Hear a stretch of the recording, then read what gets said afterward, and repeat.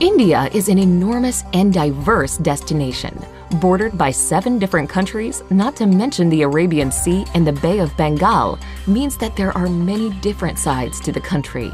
More than 20 official languages, multiple religions, and a variety of cuisines exist within India's borders. To truly experience the breadth of Indian culture and history, travel is key. Here's a look at the best places to visit in India.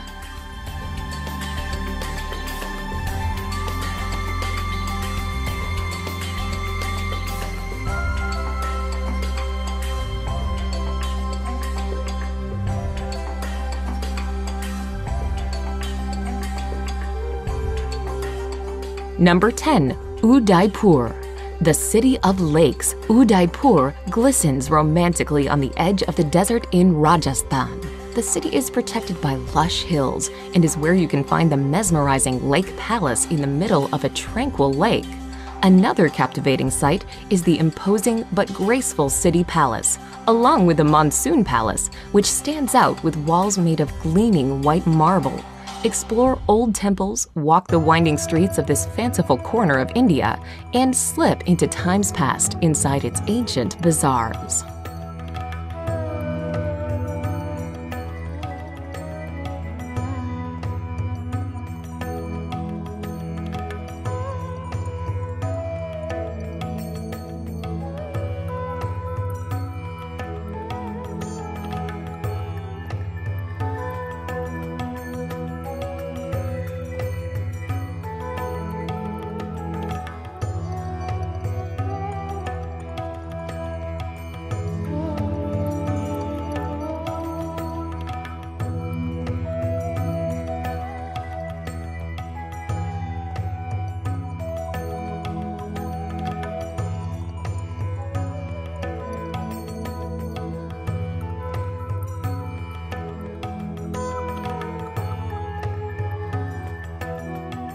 Number 9. Amritsar. The Punjabi city of Amritsar lies on the border with Pakistan and is home to the holiest of Sikh sites. The Golden Temple is in the heart of the old walled city. This serene Sikh shrine provides a place for reflection and inspiration. You can tour the Golden Temple regardless of religion, but you will need to show respect by covering your head and removing your shoes. The streets surrounding the temple are a frenetic fusion of people, markets, and activity. Be sure to pick up some traditional goods, such as hand-embroidered fabrics and delicately ornate shoes.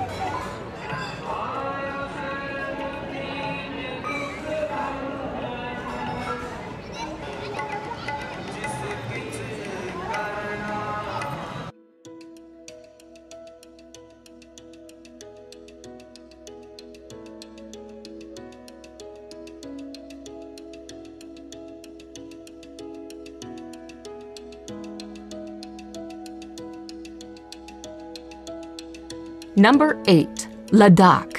In northernmost India, in the heavily disputed Kashmir region, is the mountainous destination of Ladakh. This region is large, but it has a low population density and a number of nomadic residents.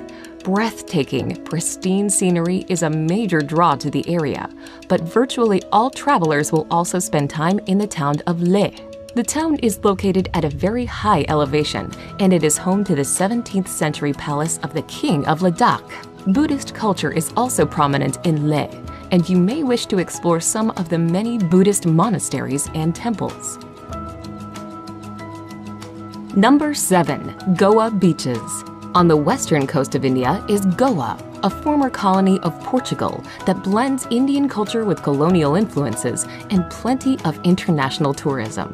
Goa is popular largely because of its spectacular beaches. The busiest of all is Candolim Beach, where travelers from around the world flock to soak up the sun.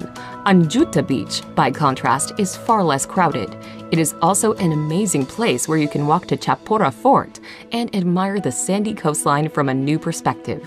Palolem is considered one of the most beautiful beaches in all of Goa, with its natural bay surrounded by lofty headlands on either side.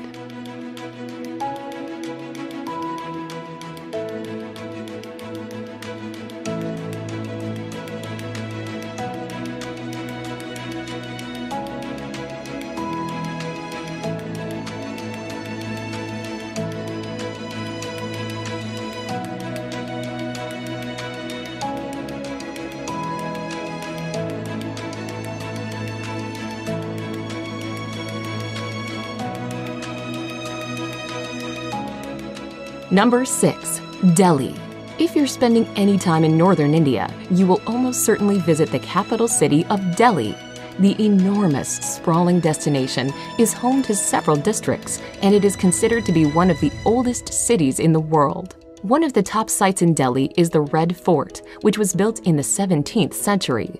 The Red Fort is made from sandstone, and you will be able to walk through its Lahore Gate, into the bazaar, through the Jewel Palace, and even into the former residence of the Sultan. While in Delhi, you should also make time for the many museums and religious structures that make up the city.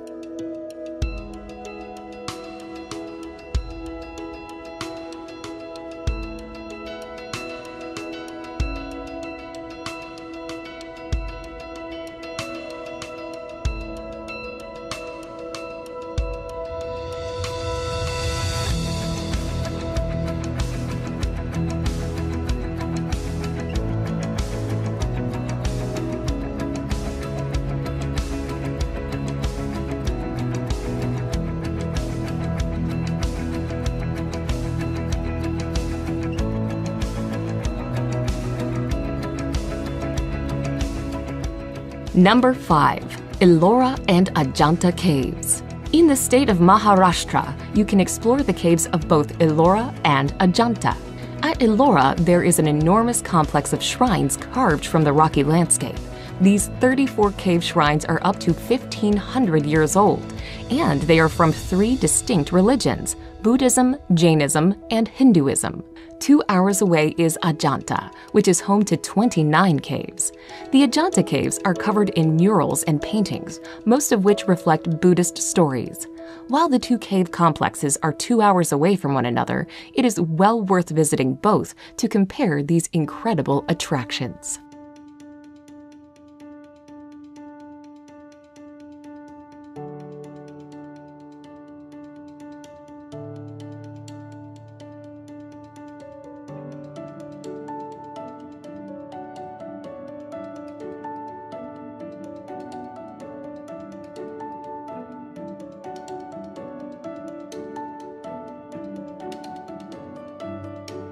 Number 4. Varanasi. A city that may seem strange to many Westerners, Varanasi is of great religious importance.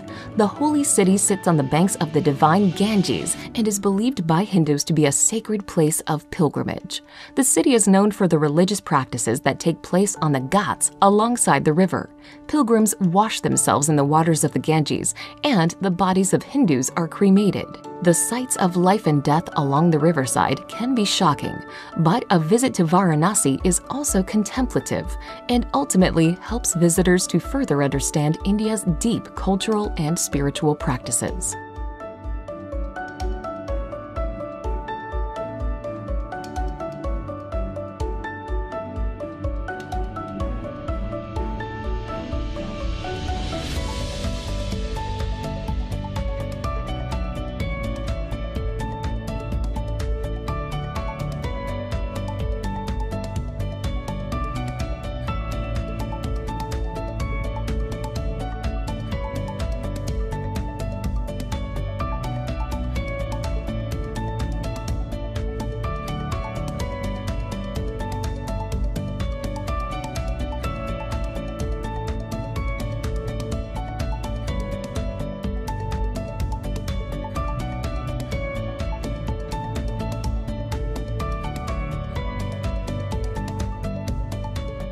Number 3. Kerala.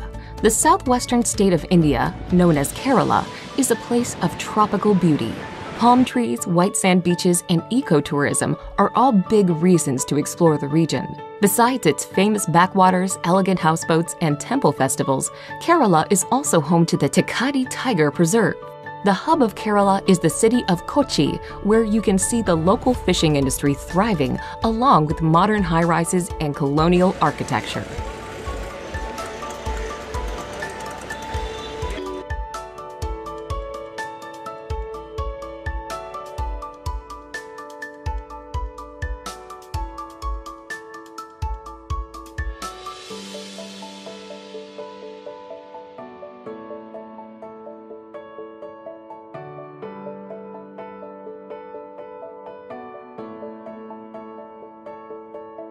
Number 2.